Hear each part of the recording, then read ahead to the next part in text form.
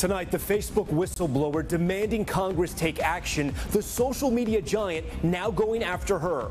The former employee on Capitol Hill today alleging Facebook's business practices harm children, stoke division, and weaken democracy, even going as far as comparing the company to big tobacco and opioid manufacturers, saying, quote, "We have to protect the kids." Facebook now attacking the whistleblower's credibility, saying she mischaracterized documents she stole. Also, California declaring a state of emergency after more than 160,000 gallons of oil spilled into the Pacific Ocean. Crews skimming the water, trying to save marine life and wildlife. But environmental advocates warn irreparable damage is already done. COVID's new ground zero. The state seen a 100% rise in cases over the past 2 weeks. Hospitals now forced to ration care. Our team on the ground in Anchorage, Alaska tonight. Crossing the line, the new video of protesters confronting Arizona Senator Kyrsten Sinema in the airport and on a plane. Just one day after activists barged into a bathroom and filmed her. Her vote so crucial to her own party, how she's responding. Plus, the man who just beat Tesla in court. Why the company is now ordered to pay him more than $130 million. The former Tesla employee joins Top Story tonight. And flight delay. The passenger plane getting stuck under a bridge. We'll tell you how this happened. Top Story starts right now.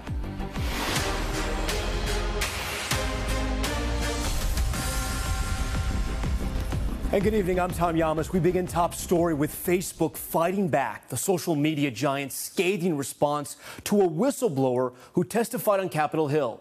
Former employee Frances Haugen before a Senate subcommittee today, alleging the social media giant put its profits above all its users, especially young people, calling it, quote, disastrous for children, public safety, and democracy. Haugen also calling on Congress to require more transparency from Facebook, saying right now it's accountable to no one. In a statement today, Facebook slamming Haugen's claims as inaccurate, adding that she did not work on the issues she testified about and had no direct reports. Let's get right to NBC's Hallie Jackson, who leads us off tonight on Top Story.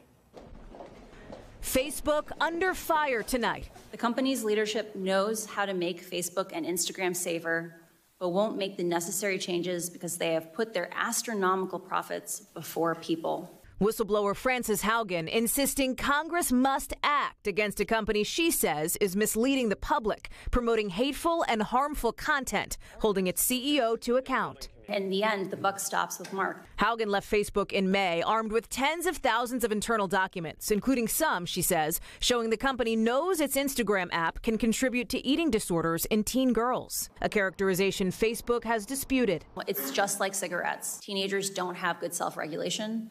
They say explicitly, I feel bad when I use Instagram, and yet I can't stop. We need to protect the kids.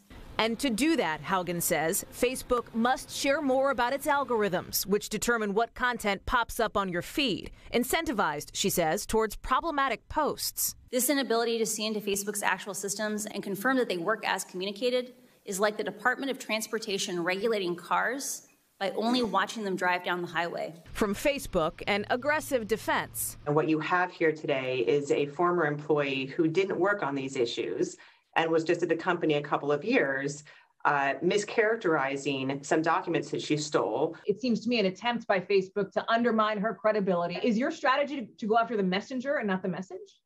Hallie, my strategy is, and our strategy is to make sure that we're giving people accurate information about what we're doing. Facebook actually has been calling for regulation for more than 2.5 years now. On regulating big tech, rare bipartisan agreement. After years of hearings, Congress calling yet again for changes. Those could include internal research released to outside parties, stronger federal oversight that demands transparency from big tech, or a requirement platforms share their proprietary algorithms with regulators. If Facebook is serious and honest, there will be legislation for them to support on privacy, on oversight, on protecting children.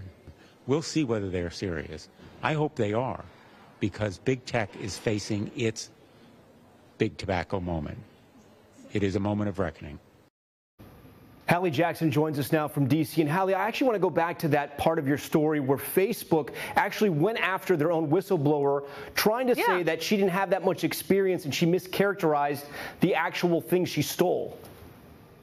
That's exactly what they're trying to do. And what was interesting about that, Tom, is that was really a shift in strategy from what you had seen from Facebook previously, right? Because remember, some of the internal documents that she had taken when she left Facebook ended up as the basis for some reporting that's been out for a few weeks. She did 60 Minutes, for example, over the weekend.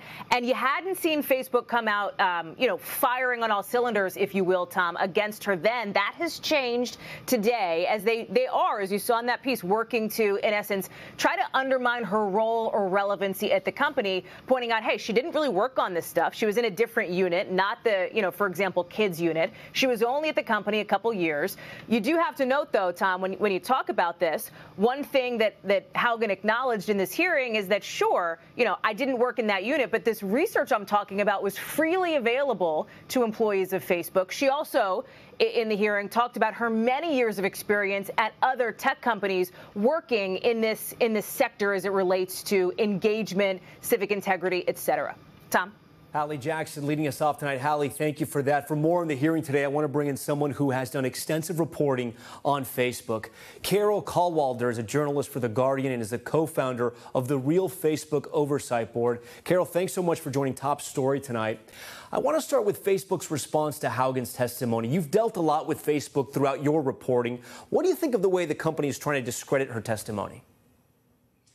Well, the particular Facebook executive who they brought out to try and discredit her this evening, I can remind you that she went out a week before we broke the Cambridge Analytica story and said that Facebook hadn't allowed Cambridge Analytica to abuse their data. That was comprehensively discredited. So, Monica Bickart, that executive, she's a sort of Facebook cleanup woman who goes out to sort of drag out the bodies out of the way and to spray a bit more machine gun fire around to sort of create a distraction.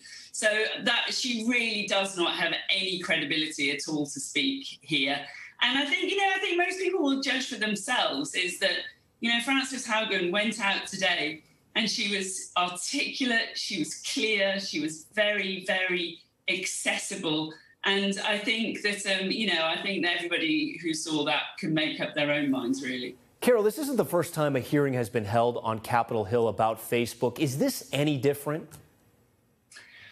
I think today was a really good day for democracy. I really do. I think that this hearing, it just felt like a bit of a game changer, as if the reckoning for Facebook finally is coming. And I thought Congress, it was exceptional questioning. It was from both Democrats and Republicans. They were incredibly well briefed and informed. Compare what we saw today to a few years ago when Mark Zuckerberg took the stand, and it's poles apart. So I think, we've all learned so much in that time. And I think now that, everybody, Republicans, Democrats, Martians can see that there is a problem and something has to be done about it. Okay, Carol, we thank you so much for your analysis. We appreciate it. We want to turn now to another major developing story that we're following tonight, that major oil spill in Southern California. Governor Gavin Newsom now declaring a state of emergency with the oil continuing to move down the coast and the damage to wildlife expected to grow. Miguel Almaguer on this story again for us tonight. Coated in crude, tonight the waters and beaches of Southern California show the stains of a slow-motion disaster. State records now indicate the first reports of the massive oil spill came in the day before officials confirmed it. The size also larger than initially reported, up to 144,000 gallons of crude, and now potential evidence of an anchor strike. Contracted divers discovering a 4,000-foot section of the nearly 18-mile pipeline was displaced by over 100 feet, a 13-inch split cracking open the pipe, spewing oil. The pipeline has essentially been pulled like a bowstring. From just over the spill site, we saw how difficult the cleanup has become. Evidence from the spill stretches from the beaches of Orange County all the way to Mexico, but crews are having a difficult time tracking the ribbons of oil because they've been dispersed after a thunderstorm here. Today, a flotilla of boats are corralling the oil they can, but so far, just 3% of the spill has been recovered. Patties of tar are still washing ashore. The true ecological damage and the deadly impact to wildlife and the food chain may not be known for months. A lot of people think, well, some fish and some birds, but it's far more extensive than that. This is very serious. It's catastrophic. With the lawsuit just filed and likely facing millions of dollars in fines, the oil platform operator has still not confirmed if its leak detection system went off. With just over 20 offshore rigs dotting the coastline, many say a disaster of this scale was inevitable. Now there's renewed calls to shut down offshore drilling. We've had the entire Orange County coastline potentially fouled by oil.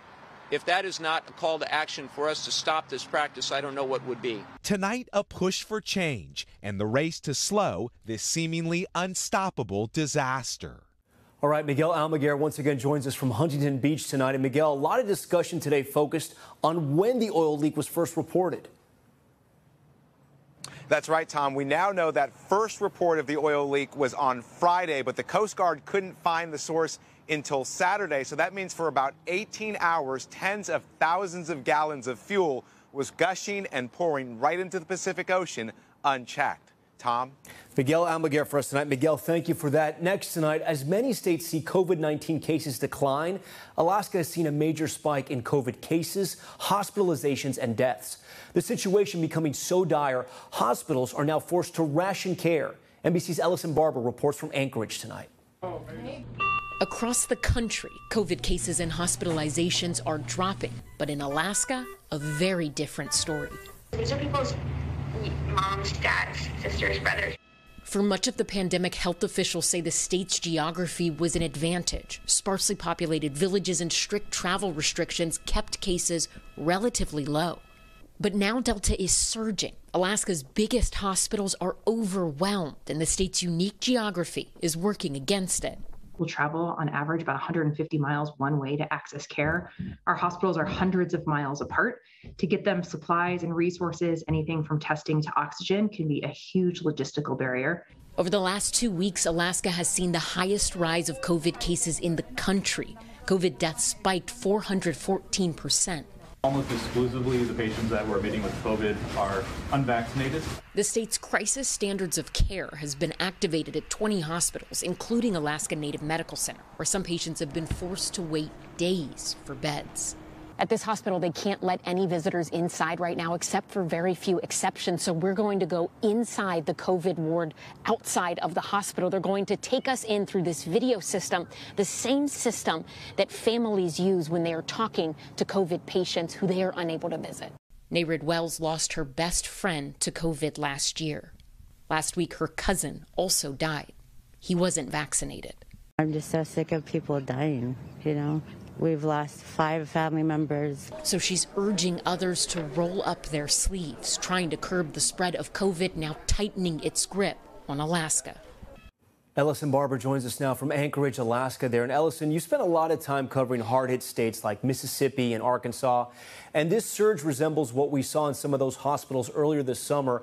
Tell us more about what you're seeing on the ground in Alaska, and is anything truly different?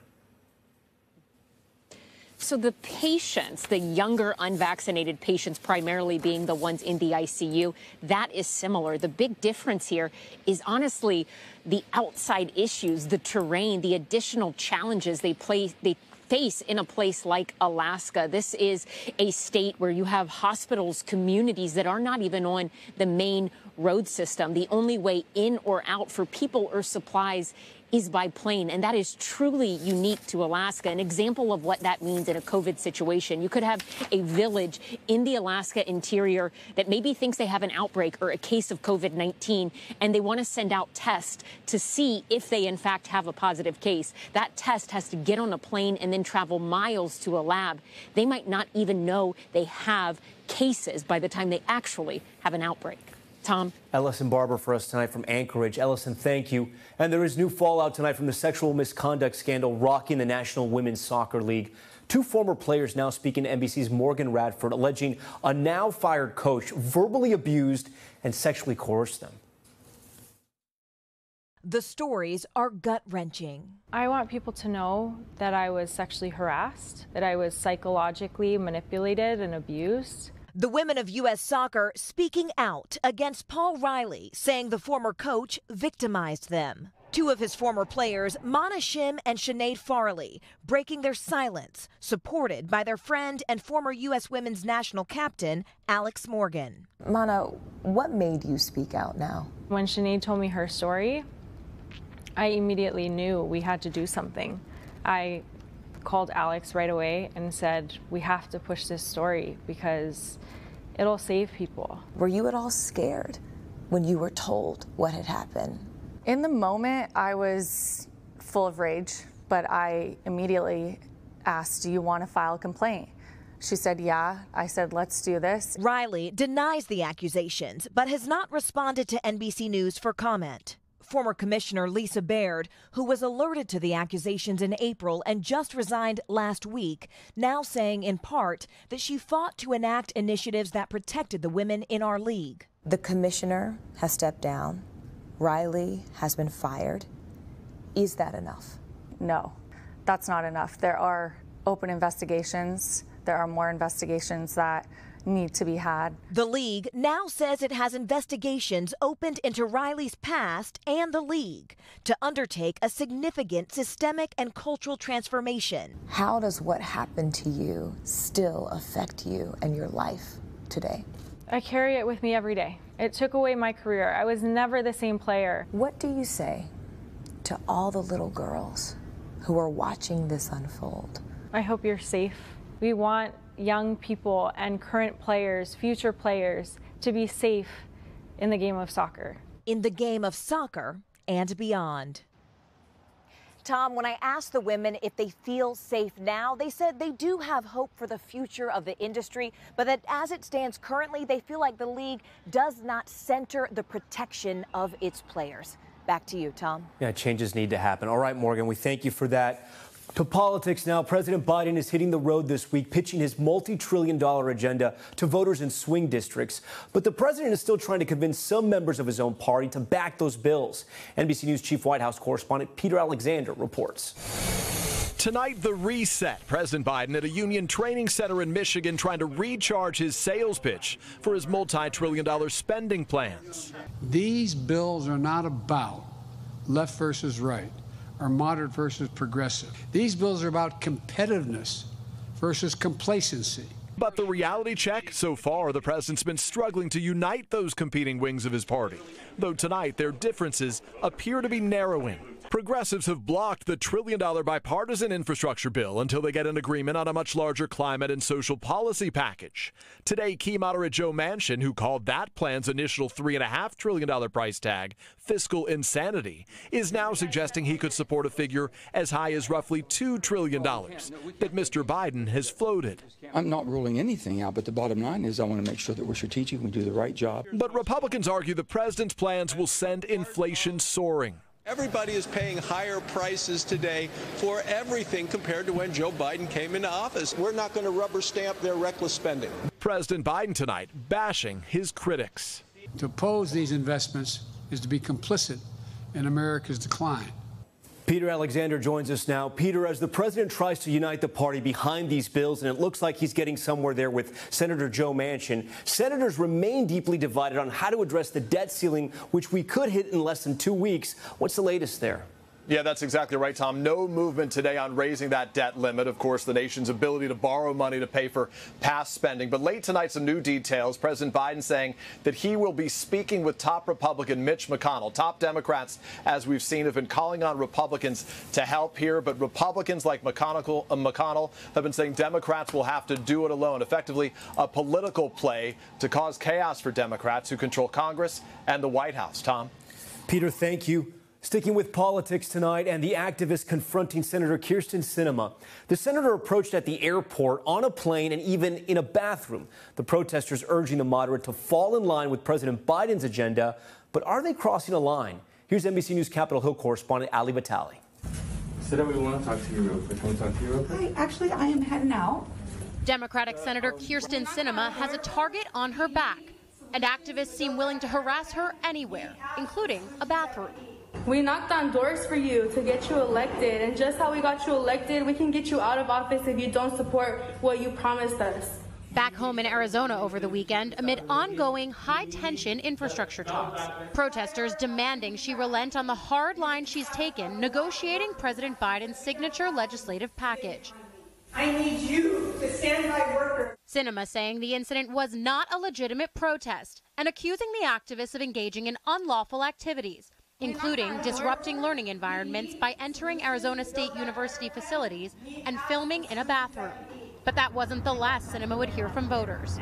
Flying back to Washington Monday. My family. I don't want to disturb you, but at the same time, I just want to see if I can get a commitment from you, Senator. It's worked really hard. And after deplaning, Senator, you owe us an explanation. Sinema, just one of the two moderate Democratic senators stalling infrastructure negotiations. The other, West Virginia's Joe Manchin, also confronted by activists, going to the trouble by kayak. Tax the rich! We're taxing the rich, I agree. We're going to make the rich and the famous pay. Democrats have been largely silent about the confrontations. President Biden downplaying the incident with Sinema. I don't think they're appropriate tactics, but it happens to everybody. From the only people it doesn't happen to are people who have Secret Service standing around them. It's part of the process. Republican senators, though, springing to Sinema's defense. Mitt Romney calling the confrontations harassment that are inexcusable and disheartening. And Senator Rand Paul said these things are wrong and they need to stop. Paul, no stranger to an angry crowd. Last summer, he was swarmed outside the White House by protesters after a speech by then-President Trump. I truly believe this with every fiber of my being. Had they gotten at us, they would have gotten us to the ground. We might not have been killed. We might just have been injured by being kicked in the head or kicked in the stomach until we were senseless. In modern-day politics, in-your-face activism is nothing new. But in Sinema's case, the protests may not have the desired outcome. The activists have to be recognized that they're walking a fine line on ensuring that Sinema is negotiating in good faith and playing ball, and to the point where they're not actually alienating her when she is the 50th vote in the United States Senate that the Democrats barely control. All right, Ali Vitale joins us now from Capitol Hill. Ali, great to have you on. And one of the people we saw in your report confronting Senator Sinema on the plane is now doing interviews. What is she saying? That's right, Tom. Karina Ruiz, who you saw in one of those videos, was on the Hill today protesting, continuing to pressure Senator Sinema, but she's also speaking out moments ago in an interview saying that she felt ignored in that interaction that she had with Sinema, that her intention wasn't to make the senator uncomfortable, but that her intention was to make sure that she was heard. Tom? All right, Ali Vitale with that new reporting there tonight. Ali, we appreciate it. Still ahead tonight, the sister of Brian Laundrie calling on her brother to turn himself in, what she's now accusing her own parents of, as Gabby Petito's family publicly addresses them for the first time. Plus, Capitol Hill takedown, the moment police arrested a suspect outside of the Supreme Court, what he allegedly told officers just moments before they moved in. And traffic jam, how this plane managed to get stuck under a bridge. We'll tell you. Top stories just getting started. Stay with us. Back now with two new explosive interviews in the Gabby Petito case. Her parents speaking out for the first time about the lack of help they've received from Brian Laundrie's family, while his own sister urges him to come forward. NBC's Dasha Burns reports. Tonight, Gabby Petito's parents calling out her fiance's family directly for the first time. Anyone that lived in that house is a coward, and they don't know how to stand up for their actions. Telling Dr. Phil they believe the Laundries are withholding information. Somebody needs to start talking. I do believe they know a lot more information than they're putting out there. Earlier today, Brian Laundrie's sister speaking out as the search for her missing brother enters its third week. I hope my brother is alive because I want answers just as much as everybody else. Cassie Laundrie told Good Morning America she does not know where Brian is, but if she did, she would turn him in. I would tell my brother to just come forward and get us out of this horrible mess. But implying that her parents may be in a different position. I don't know if my parents are involved. I think if they are, then they should come clean. Cassie says the last time she saw or heard from Brian was on September 6th, when their family went camping together in Fort DeSoto Park in Florida. NBC News reached out to the Laundrie family attorney, and he declined to comment. Now, a newly released 911 call with an Appalachian Trail hiker on Saturday revealing Brian could be hundreds of miles away, near the border of North Carolina and Tennessee. He was talking wild. He said that his girlfriend loved him and he had to go out to California to see her, but he was acting funny.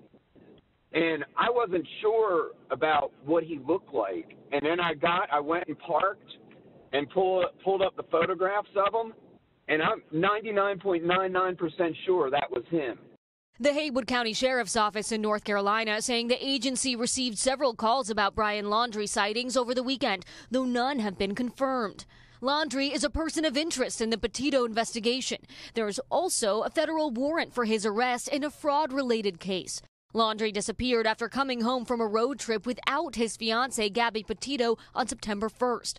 Her body was discovered in Wyoming almost 2 weeks later. Authorities ruled her death a homicide. Additional body cam footage from Moab police released last week revealed more information about a domestic dispute between Petito and Laundrie. The footage shows an officer questioning Petito after police pulled over the couple's van. Petito told officers Laundrie hit her, but that she slapped him first because he kept telling her to shut up. I slapped him. You slapped him first? And then just on his face? You kept telling me to shut up. How many times did you slap him? Romeo, India, Alpha. Just a couple. And then what? And then his reaction was to do what? I ran so I wouldn't slap him. All right, Dasha Burns joins us now on set. And Dasha, I know our team also just spoke with Brian Laundrie's sister, and you have some new reporting tonight? Yeah, Tom, just before the show, one of our producers was able to speak with Cassie Laundrie at her home off camera. And I relayed a question to our producer that I wanted some clarity on.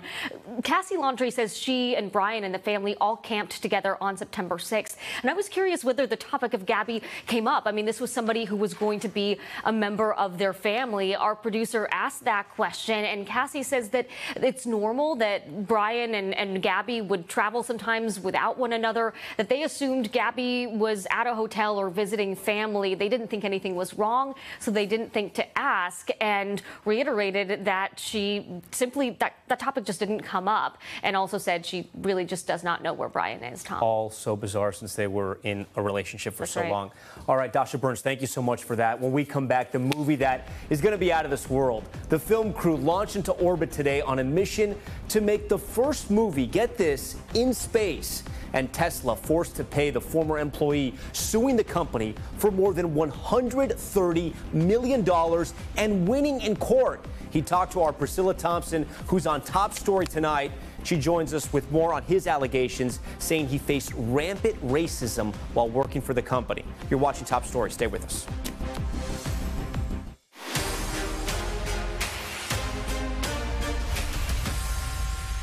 We are back now with Top Story's newsfeed, a roundup of what's making headlines across the country, and we begin with the arrest outside the Supreme Court today. New video showing Capitol Police using a flashbang to force a man out of an SUV. Authorities say he illegally parked outside the Supreme Court building, and they told officers, quote, "The time for talking is done." Well, police have identified the suspect as 55-year-old Dale Paul Melvin of Michigan. The Justice Department is reviewing its decision to not prosecute two FBI agents involved in the botched Larry Nassar investigation. Deputy Attorney General Lisa Monaco told the Senate committee today they will re-examine the case after new information emerged. The decision comes less than a month after star gymnasts testified about the agency's failure to act on their sexual abuse allegations against Nassar. A looming strike would shut down Hollywood productions indefinitely as the film industry tries to rebound from the pandemic. The union, representing nearly 60,000 film and television workers, has voted to authorize a strike. Negotiations have stalled for higher pay, better on-set conditions, and expanded benefits. It would be the first such strike in the union's 128-year history. And Volvo is recalling nearly 500,000 cars. The company says faulty airbags on older model vehicles could turn deadly during a crash. The recall impacting S80 and S 60 models produced between 2000 and 2009. More than half the vehicles were sold in the U.S. Next tonight, Tesla ordered to pay an unprecedented $137 million in damages to a black former employee who sued them over discrimination. He says he was subjected to relentless racism while at work. He spoke to our Priscilla Thompson. Like a weight lifted off my shoulder. Validation and relief now setting in for Owen Diaz after a federal jury in San Francisco ordered Tesla pay him nearly $137 million for racial abuse on the job. Abuse that Diaz says is rampant. I'm just the tip of the iceberg. Diaz was contracted as an elevator operator at the electric car company's Fremont plant in the Bay Area for 9 months in 2015 and 2016. What kind of harassment did you experience there over the course of the 9 months that you worked there? The N-word scratched into the bathroom stalls. They were calling me a perch monkey and the Spanish version of the N-word. This other guy was getting on the elevator with me, and he was telling me, Ian, hurry up and push the button. You Ians are lazy. Diaz says he became a target for write-ups after he began reporting the abuse. But it was after his 19-year-old son took a job at the factory that he decided something had to change. I was taking him lunch, and he had a Caucasian supervisor called telling him, I can't stand all you effing Ns. So at this point, my son was looking for me for help. At that moment, my son had saw him break me. I just had to live with that decision that I made to take him in that factory. That's the biggest mistake I ever made in my life. Diaz and his son are no longer among the roughly 10,000 employees working at the factory. Tesla has denied knowledge of racist conduct at the plant, but this week, a jury awarded Diaz $6.9 million for emotional distress and $130 million in punitive damages. Tesla did not respond to NBC's request for comment. In a note sent to employees after the ruling, Tesla's head of human resources downplayed Diaz's claims, citing, among other things, employees who testified that racial slurs, including the N-word, were used in a, quote, friendly manner, and usually by African-American colleagues, and that the company was responsive to Diaz's complaints, firing 2 contractors and suspending another, adding, quote, while we strongly believe that these facts don't justify the verdict reached by the jury in San Francisco, we do recognize that in 2015 and 2016, we were not perfect. We're still not perfect, but we have come a long way from 5 years ago. When you see Tesla's response, do you think they learned a lesson? No, it's another way of these companies, if they don't get their way, of blaming the victim. All right, Priscilla Thompson joins me now in the studio, and there's a lot of questions about this because we are talking about a huge sum of money, but those allegations are horrific. Do we have any idea how widespread these allegations of racism are, and is Tesla going to appeal this? Well, it's unclear at this moment whether or not Tesla will appeal. But in terms of how widespread this is, we don't exactly know because, like many companies, Tesla handles these disputes via mandatory arbitration agreements signed by employees. So it often happens behind closed doors. But what we do know is that there was an arbitration in May where an employee at this same plant was granted $1 million from Tesla because of similar racial discrimination being alleged. And there's currently a pending class action lawsuit against Tesla in California for, again, very similar issues. And now we're hearing from shareholders who are saying there needs to be an investigation into these mandatory arbitration agreements. We need to bring these issues to the light in order to correct them. But Tesla has said that they want shareholders to vote against that change and that investigation into these agreements. And of course, that meeting is going to be on Thursday, their annual shareholders meeting, and this is expected to come up. Some serious allegations. All right, Priscilla Thompson. Priscilla, thank you so much for that. All right, and overseas now we head to France, where a shocking new report has found that an estimated 330,000 children were victims of sex abuse within the country's Catholic Church over the last 7 decades. NBC's Kelly Kobiella has the troubling details from Paris. Tonight, a disturbing spotlight on the Catholic Church in France. A new report detailing decades of sexual abuse by French clergy, both priests and nuns, and hundreds of thousands of child victims. Olivier Savignac says a priest abused him as a 13-year-old boy. Parce que oui, c'est un séisme. Calling the revelations an earthquake, a hurricane. The new independent investigation of seismic proportions shaking the country of France with the extent of sex abuse within the country's Catholic Church. The commission estimates that clergy members sexually abused more than 200,000 minors over the last 70 years. And when you include minors abused by lay people, staff people, and school workers, that number could be as high as 330,000. The commission arrived at the number based on the testimony of numerous victims and research. In a statement released by the Vatican, Pope Francis acknowledged the abuse. His thoughts go to the victims with great sorrow for their wounds. Today's report for Catholics worldwide is another painful reminder of the work that still needs to be done. The reality is, it's not a thing of the past. It's a thing of the present. Parishioners have the opportunity to demand that truth, that transparency. Just 22 of these cases can still be prosecuted. More than 40 are beyond the statute of limitations, but involve alleged abusers who are still alive. Those cases have been forwarded to the church. The study's author said today these numbers are more than just worrying, they're overwhelming. He said they cannot go unanswered. Tom? All right, Kelly Kobiea from Paris tonight for us. Kelly, thank you. Now to Top Stories Global Watch. A look at what's making headlines around the world. The Taliban will resume issuing passports to Afghan citizens. In a first under the new Taliban rule, applicants will reportedly be provided with documents identical to those issued by the previous government. Passports had been suspended since the Taliban took control of Kabul nearly 2 months ago. Officials, though, say female employees will process passports for female citizens. To India, where a plane became stuck under a bridge for several minutes. This is a really wild video. It's gone viral. It shows the Air India plane underneath a footbridge in the capital city of Delhi. The scrap plane, which was sold by the airline, was being transported to its new owner at the time. All right, and Russia has sent a film crew into orbit to make the first movie in space.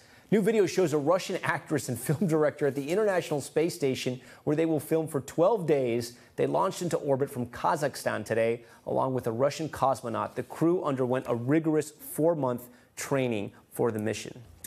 Now we turn to the Americas, a look at the stories coming out of the U.S. and across Latin America. And tonight we are in one of the busiest and most dangerous migrant routes in Latin America. It's known as the Darien Gap, an unforgiving stretch of land tucked between the Colombian and Panama border. NBC's Gabe Gutierrez is in Colombia at one of the last stops before tens of thousands of families brave the journey north.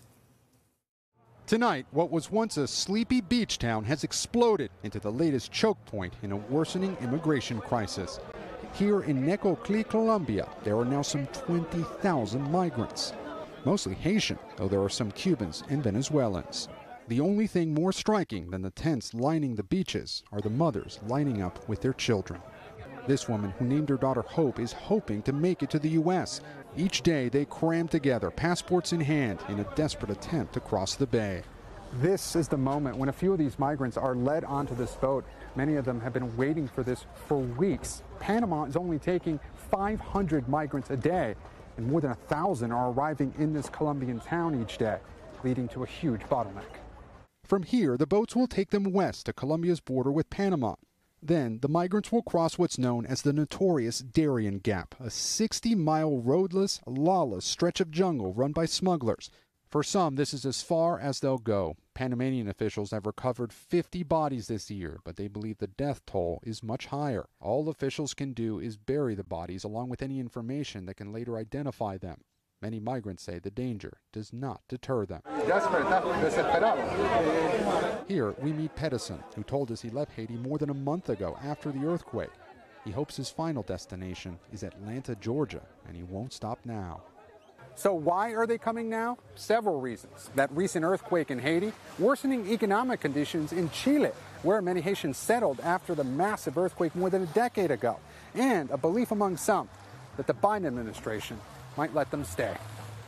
After a stunning surge of migrants into Del Rio, Texas last month, the Biden administration deported some to Haiti, but released the majority, around 13,000, into the U.S. to wait for asylum cases. Fritz Noor hopes to make it to the U.S. too, with his wife and 6-month-old son. He'd left Haiti years ago and settled in Brazil. Now he and so many others here believe the time is right to risk everything. In Necoclí, shelter is hard to find. Hope is not. Gabe Gutierrez joins us now from Colombia near the Panamanian border. And Gabe, as you mentioned, this is the beginning of a very long trip north for many of those families. What are officials across Central America and Mexico doing as the tens of thousands of migrants make their way past their countries? Because as we can see behind you, Gabe, they are no longer in the shadows. Well, Tom, many of these governments are having a very difficult time dealing with this increase in migrants. As you can see, these migrant tents have been set up here all along the beach. We have been speaking to some of them all day, and they will then board boats heading over the Panamanian border into a very dangerous stretch of jungle. But, Tom, these families say this isn't deterring them at all, and they're making this trip even with their children in tow. Gabe, as we see some of those young children there dancing, and we saw what appears to be a mother maybe possibly preparing dinner tonight, how are these migrants getting supplies? Where do they use the bathroom? How are they getting by day to day? Well, Tom, you know, some of these kids are making the best of it that they can, and the families say that they're desperate, though. They're having trouble getting food and water, and also getting money wired here from other family members really across the world. It is a very difficult struggle for them to get supplies here. It's hard to find shelter. Some are here on the beach in tents. Some, if they have a little money, are trying to rent out some rooms in this town, which is normally a tourist town. But they expect to be here for at least several weeks, if not months. Tom? Gabe Gutierrez from Colombia tonight for us. Gabe, we thank you. Still ahead tonight, the shipping mess. Stores struggling to stock shelves as container ships remain stalled at U.S. ports. Our Tom Costello going on the high seas for Top Story to explain what's causing the record backlog. And those supply chain issues expected to cause a headache this holiday season. How you can get ahead of that Black Friday shopping. Vicki Wynn is in the house. Stay with us. Back now with an up-close look at why everything from LOL dolls to dresses from Anthropologie seem to be running out and getting more expensive. One reason? More than 70 container ships are stuck in a massive logjam off the coast of California. It's creating a supply chain disaster as ships from Asia simply can't make it into port to offload, and it's happening on both coasts. Tom Costello took to the high seas to explain what exactly is going on.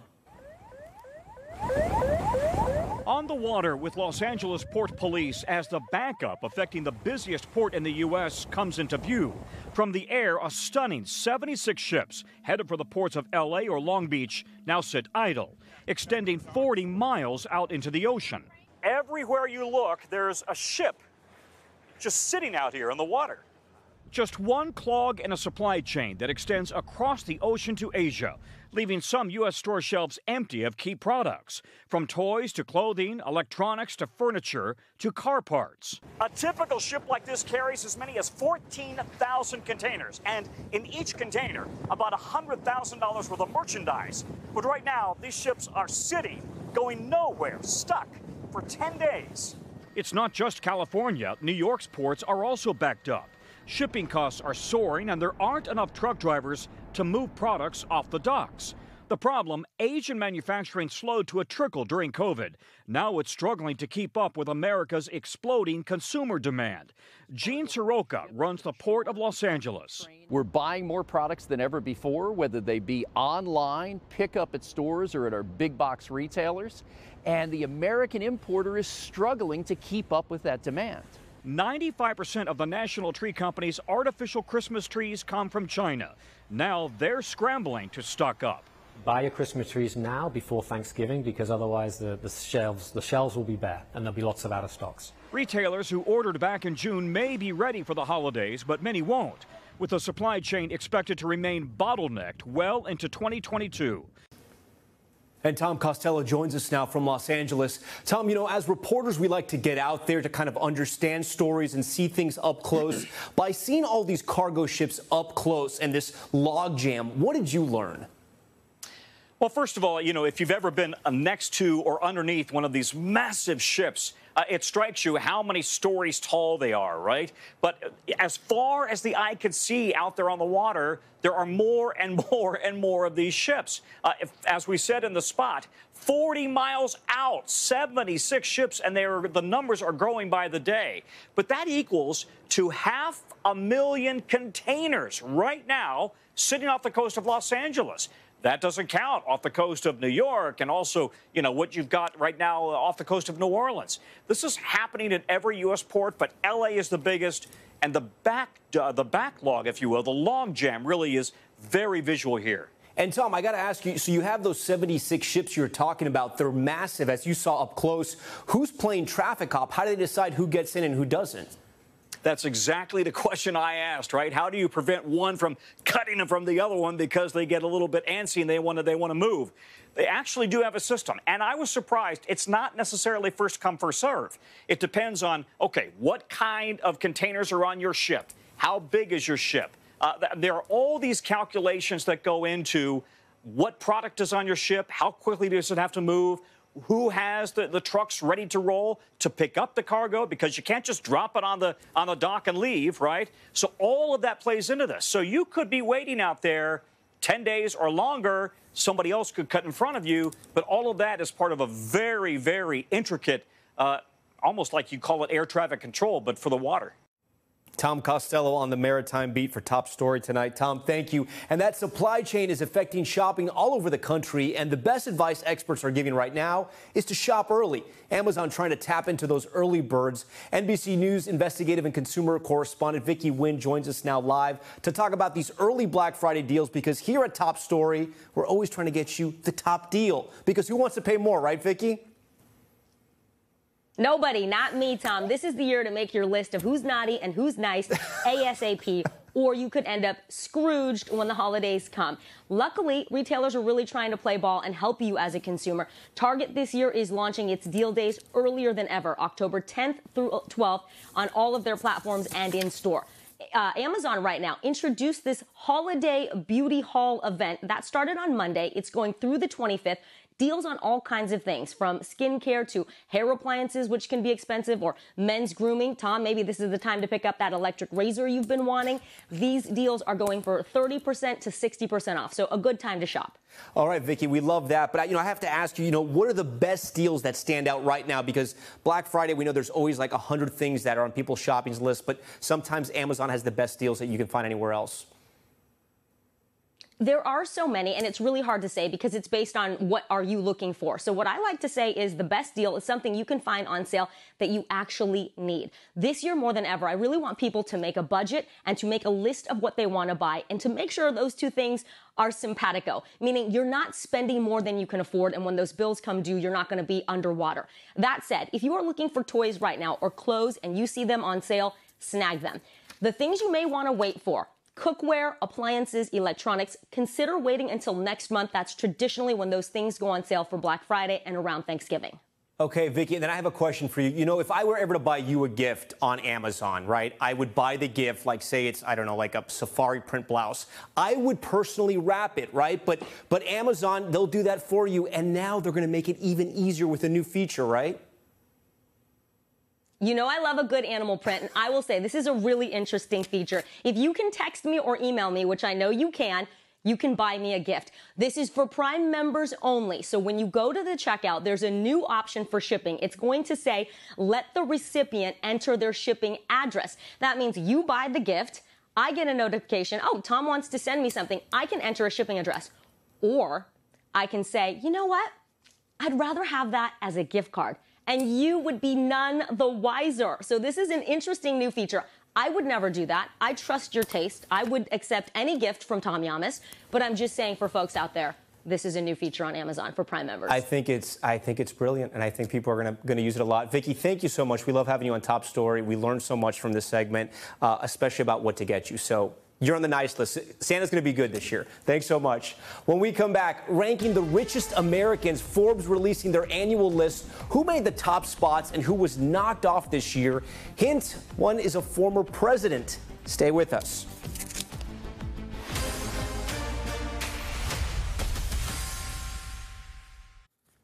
Welcome back. A divorce, crypto, and a presidency have all shaken up this year's list of the richest Americans. And it turns out yachts, Ferraris, and penthouses are no longer the must-have of the rich and famous. It's a spaceship to literally take a trip around the world. Tonight, the nation's ultra-richest only getting richer. Forbes releasing its annual list of the 400 wealthiest Americans. Nearly all are wealthier than they were a year ago. The top 20 billionaires together worth a stunning $1.8 trillion. It's been a great run for America's richest people. The #1 spot once again belonging to Jeff Bezos for the 4th year in a row. The founder and chairman of online retailer and cloud computing titan Amazon, worth $201 billion. The first time anyone on the list has been worth $200 billion or more. To put that in perspective, if you divided Bezos' wealth up and gave a piece of that pie to every American, each person would get around $600. Command and start. 2. Bezos making headlines recently for the launch of his rocket, Blue Origin, which successfully took flight in July and is scheduled to make another trip next week with Captain Kirk himself, William Shatner, on board. Another investor in interstellar travel on the list, Elon Musk, now worth $190.5 billion, almost triple what he was worth last year. Falling down the list, Bill Gates clocking in at #4, the first time he hasn't been in one of the top 2 spots in 3 decades, a product of his high-profile divorce. But his ex-wife, Melinda French Gates, joining the list for the first time, one of 56 women, that number unchanged from last year. 44 newcomers joined the ranks, the richest of whom is 29-year-old cryptocurrency entrepreneur Sam Bankman-Fried, worth $22.5 billion. He's the youngest member on the list, the richest self-made newcomer in the history of the Forbes 400, joining 7 other cryptocurrency billionaires. What's the best way to make a ton of money to give it away? Well, it's crypto. And, there are a lot of other people who I think feel the same way and who are innovating in that space who we will probably see on our billionaire list here in the years to come. 51 billionaires dropped off the rankings, most notably media mogul Oprah Winfrey and former President Donald Trump, who didn't make the cut for the first time in 25 years. But the list makers say it's not just about who's on it, but also how all these billionaires are spending their money. It's important to hold these people accountable and to really keep a watchful eye on them. That does it for Top Story. I will see you mañana. I'm Tom Llamas in New York. Goodbye. Thanks for watching our YouTube channel. Follow today's top stories and breaking news by downloading the NBC News app.